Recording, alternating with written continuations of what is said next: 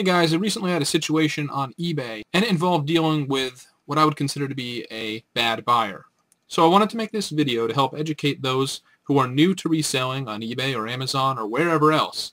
You know, I've made mistakes in the past and I've learned from them, so hopefully you guys won't have to. Alright, so here's what happened. I sold this on eBay, and it was brand new sealed. I sold it for $15 with free shipping. In the ad, I very specifically said, this doesn't work. If you're not familiar, this is the LEGO universe MMORPG, which is no longer active. Still, there's a huge population of LEGO collectors out there. I've sold a few of these, and I've had happy customers. People who actually wanted to add it to their collection. So apparently what happened was, this person's son bought the game and didn't read the details.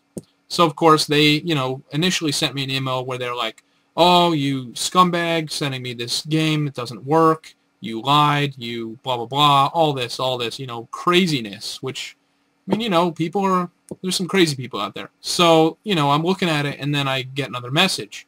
And the message is like, oh, geez, oh my god, I'm sorry, I'm really sorry, I didn't read the details, and, my son bought it, and he didn't read the details, oh man, I'm really sorry for yelling at you like that, but I still want to return it.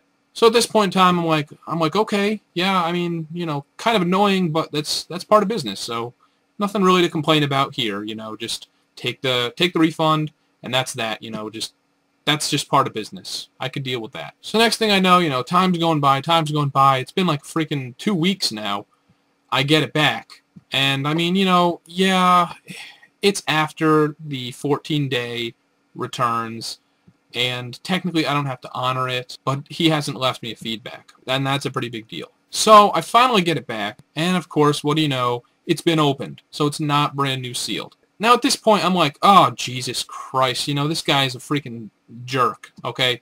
Because you return this thing, and it's not the same condition that he got it in. It's the freaking, cardinal rule of, returning an item on eBay. If you're going to return it, you got to return it in the condition that you got it. And it's like, okay, sure, I could give him a restocking fee. Then he'll probably give me a negative. Sure, I could just say, oh, sorry, it's been after 2 weeks. But, again, he'll probably give me a negative feedback. Ultimately, what it comes down to is, if you're selling on eBay, if you're selling on Amazon, if you're selling on Etsy, wherever you're selling, okay, unless it's at, a flea market or a tag sale or something, or unless it's your own website or your own store, but even then, you can get backlash, and you can get some serious backlash. Ultimately, what it comes down to is, the customer is right. Even if I had my own store on my own website, the customer would probably still be right. And the other thing I would mention is, if you can't afford to lose the item price plus $15, then you probably shouldn't be selling on eBay. Especially if this is a full-time thing. I've had to eat things that were $300, $400. It's happened. That's part of life. That's just the way it is.